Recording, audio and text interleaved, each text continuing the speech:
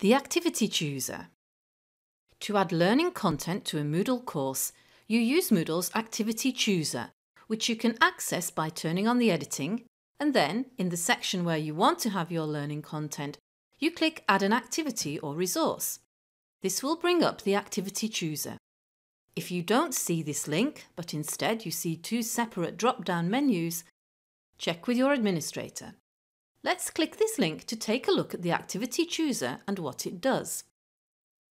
Depending on your administrator's settings, you might see an All tab, which displays every type of learning content available to use, or you might see two separate tabs.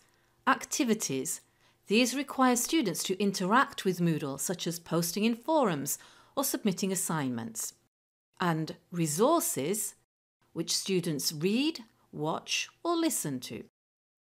You add an activity or resource by clicking it to go to its setup page, or you can click the information icon to find out more and then click the Add button bottom right.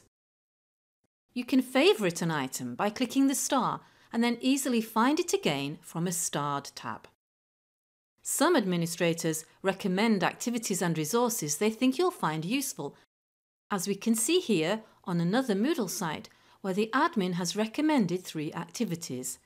Again, this is to help you locate them quickly and encourage you to try them.